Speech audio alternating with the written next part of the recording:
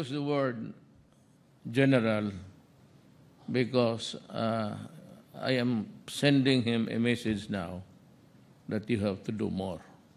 Since you are a military man, then I hope that you can come up with a structure, a bigger one, to go after itong recruitment. And so goes for the Department of Labor and everybody. My orders are really to get them. You should know where to fish for them and return them to the water because they are fish.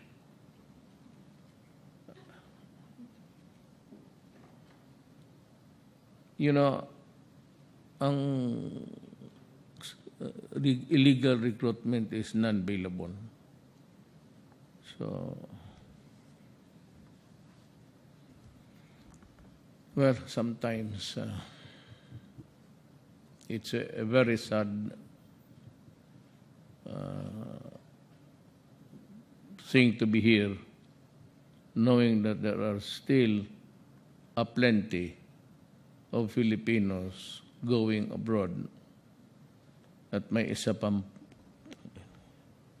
you know, this shallow Strait of Aden near Angola and Aden, there's a narrow strip where you pass before you can reach the Middle East countries.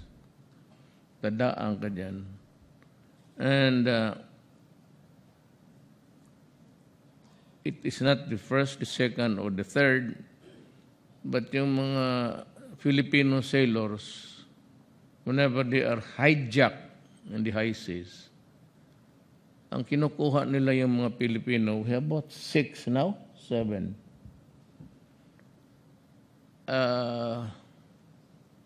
Kung hindi Hapon, Filipino, Indonesians, they are the favorite in the menu of the